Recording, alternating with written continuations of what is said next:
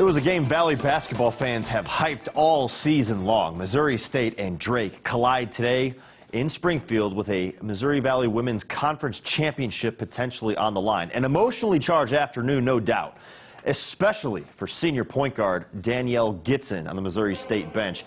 The final home game for #1 in maroon and white. Gitson is the only senior on this team. She has been an invaluable team captain all season. But Drake crashed the party early on. Valley's leading scorer Becca Hittner with a putback two. Bulldogs had a 6-2 lead. Gitson got the offense going with a three there. That was the only triple of the day. Lady Bears 1 out of 17 from downtown.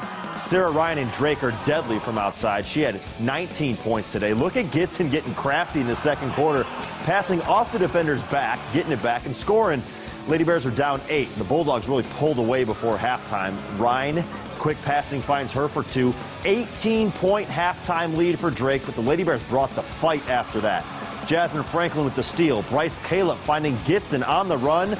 Bucket and 1. MSU climbs all the way back within 4.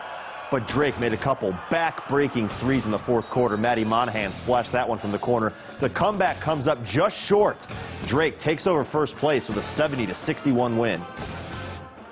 You know, at halftime I told our players we had 2 options. They could either fold or they could fight it. And they made a statement there, I thought. You know, they came back out and played hard. I didn't think I was going to tear up, but there's some tears. But yeah, it meant a lot to me, and I don't know, it's just mixed emotions. So it's like nice being recognized after playing 4 years, but the season's not over.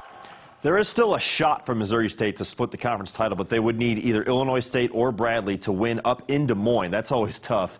Lady Bears also need wins at Evansville and Indiana State. They will be either the 1 or the 2 seed for the conference tournament up in the Quad Cities.